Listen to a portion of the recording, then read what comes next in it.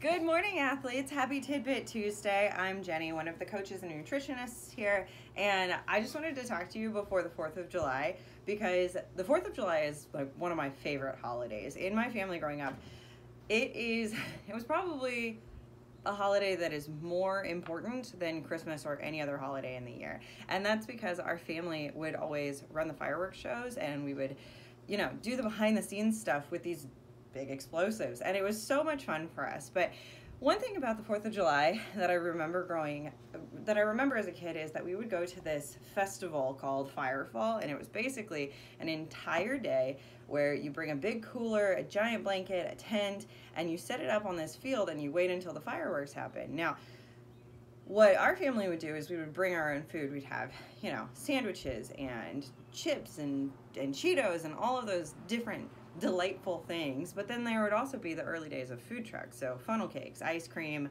like pineapple whip, this hula girl that was basically ice cream but way better.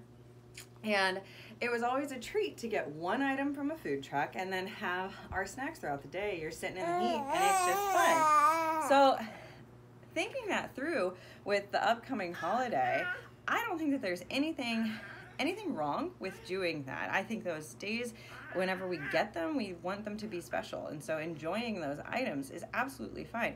But as an adult now, I think, wow, we have a lot of those special events though. And are they really that special anymore because we do them all the time? Now, 4th of July, yes, it's once a year. That can be special. But how often are we going out to eat multiple times in the week? How many times are we having friends visit, or we have a pool party, or things like that? Our special events end up being more often than really makes them special anymore. So if you're thinking about this from a nutrition and diet standpoint, we have to think, how often are we doing these special behaviors?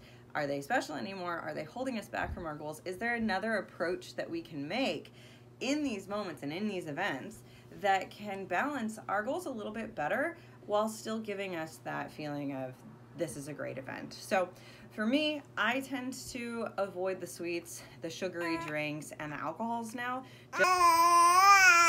She says avoid them altogether. Yeah, she's a little bit of a bossy buzz.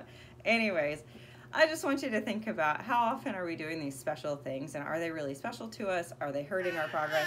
Can we look at it from a different standpoint in order to get the joy from the event, but not get the too many calories or negatives that we end up with? As always, thank you for listening to my tidbit and to my daughter as she's yelling at us about things.